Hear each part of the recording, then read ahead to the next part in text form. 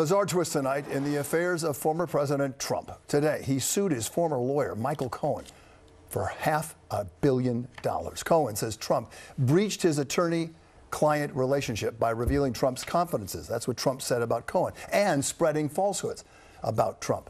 Mr. Cohen, a key sworn witness in the indictment of Mr. Trump. All this as Trump is due back in New York to testify tomorrow in the Attorney General's investigation into the former president. Lots going on. Unpacking it for us, Eyewitness reporter Jim Dolan. He's live at Trump Tower in Midtown. Jim?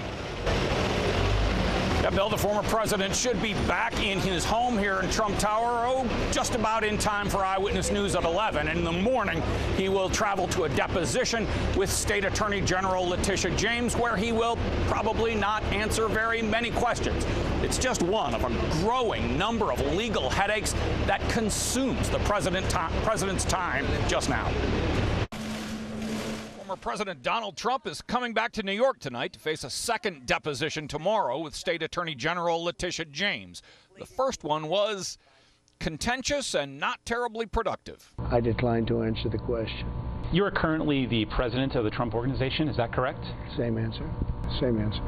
Same answer. The state lawsuit alleges that Trump claimed different values of his own net worth in order to get favorable loan terms from banks.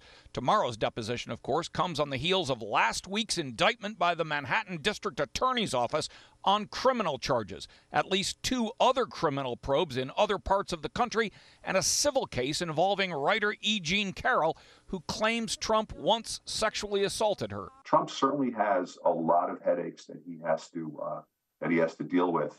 But apparently not too many for the former president. Trump today filed a lawsuit of his own against his former lawyer, Michael Cohen, who testified against Trump about the Stormy Daniels case and served time in prison for his role in it.